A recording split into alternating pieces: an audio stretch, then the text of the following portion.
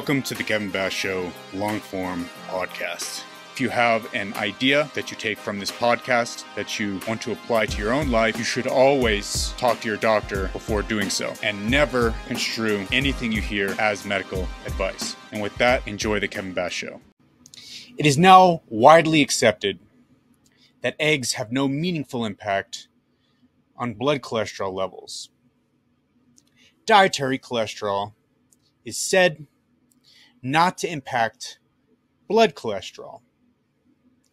But is this true?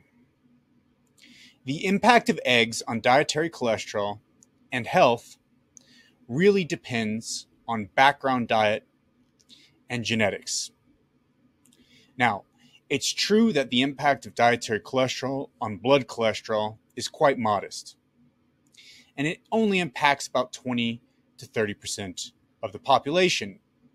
But on the other hand, almost nobody knows whether they are in that 20 to 30%. So some caution might be warranted in those who are pursuing optimal health and or find their LDL cholesterol levels a little high.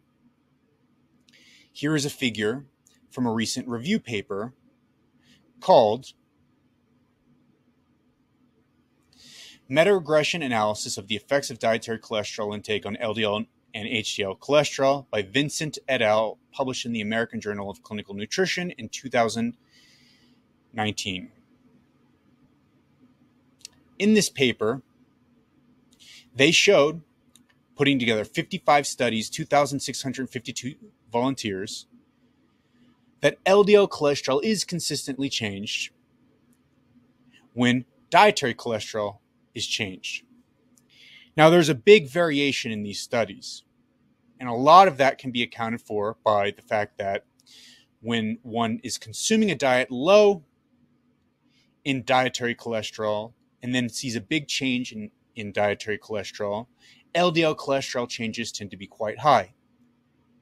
Whereas in a diet with very or moderate or high cholesterol intake, which is typical of the average Western diet, LDL increases will be substantially lower. So there is some variability, but what is consistent is that there is a modest to substantial change in blood cholesterol levels in response to changes in dietary cholesterol levels. And this can be seen in this graph here. But does that translate into health outcomes? To look at that, let's see a paper published in the British Medical Journal called Egg Consumption and Risk of Cardiovascular Disease, 3 prospective cohort, U.S. cohort studies, systematic review, and updated meta-analysis. Here, we can see in the supplemental figure that it really depends on what you're replacing eggs with. If you're replacing eggs with processed red meat or even unprocessed red meat, in this cohort, you get an increase in risk of cardiovascular disease. But if you replace them with fish, poultry, legumes, nuts, whole grains, refined grains, potatoes, reduced fat milk, low fat cheese, high fat cheese, or yogurt, you see no statistically significant difference. And interestingly, replacing yogurt for eggs seems to almost produce a benefit to the heart, while replacing full-fat milk for eggs, again, produces negative outcomes, worse cardiovascular disease. So what's clear here is it really depends on what you replace eggs with. This is confirmed by a new study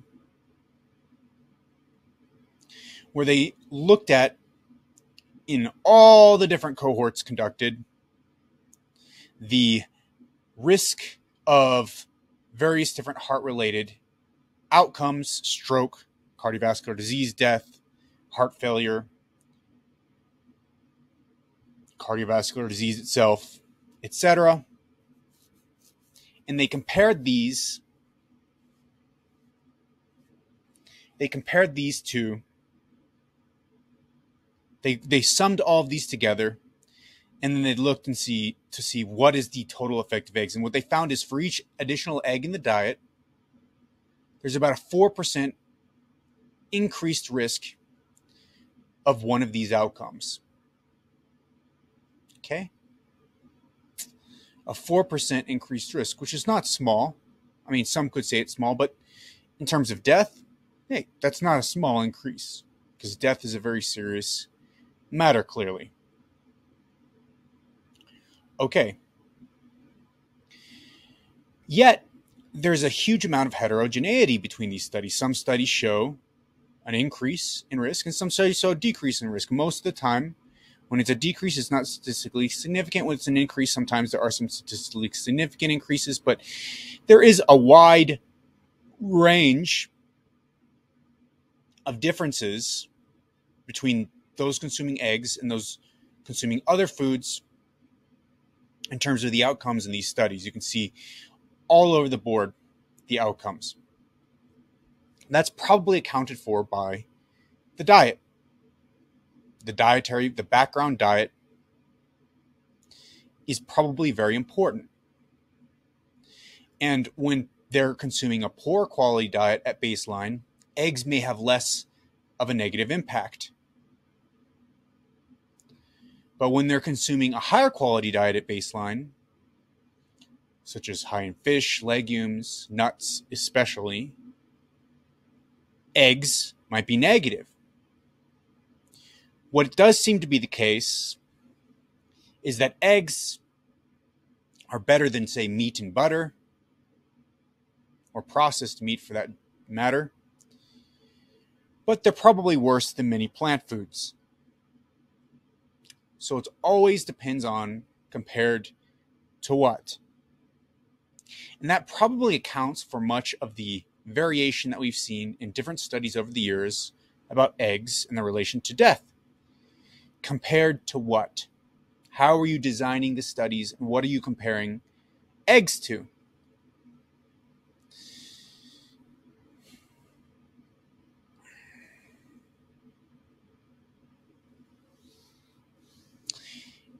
Again, in the context of unhealthy diets, eggs seem to produce benefit since they replace less healthy foods. But in the context of healthier diets, eggs may be slightly harmful by displacing healthier foods that have a lower impact on blood cholesterol.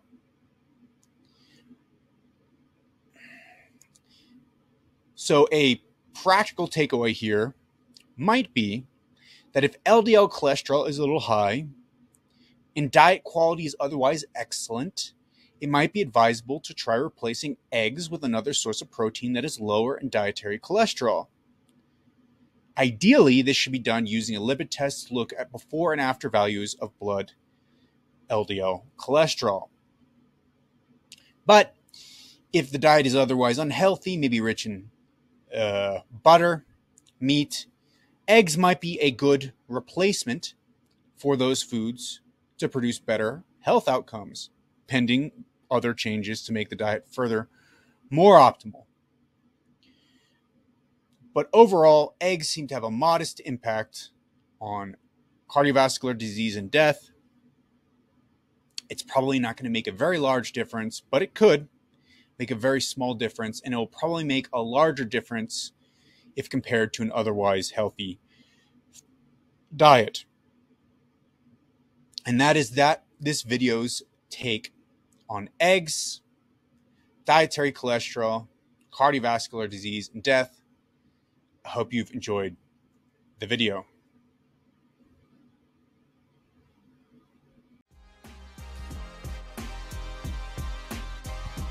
I hope you enjoyed the podcast. Please check me out on patreon.com at Kevin and Bass, where you can donate and make this podcast possible. Also check me out on Twitter, Instagram, TikTok, where you can find my latest thoughts on the latest controversies and findings within health science. Also check me out at The Kevin Bass Show, both on Spotify, Apple Podcasts, and YouTube. I hope this podcast was useful to you. If it was, please leave me a 5-star review on Spotify or Apple Podcasts. See you guys in the next episode.